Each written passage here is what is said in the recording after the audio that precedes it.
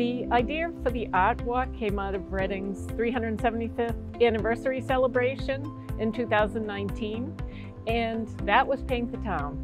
So some of the people on the art walk committee, Paint the Town, decided they wanted to make this an annual event.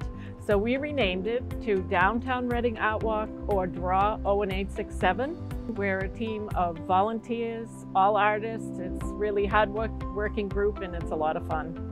We get such joy out of it. We just love it.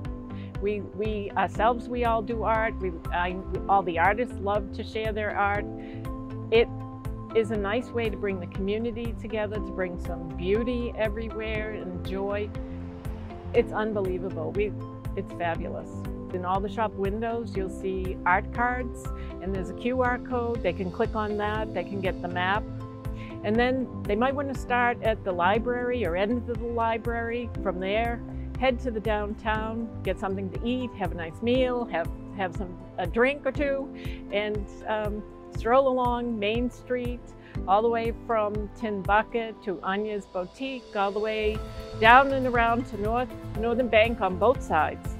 And then head down Haven Street on both sides, all the way down to Everything But the Dog. Every year, it's growing.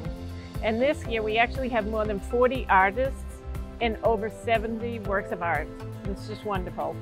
People will see oil paintings, acrylic painting, watercolors, pastels, stained glass, mosaic, fabric art, and digital illustration and embroidery. Really beautiful.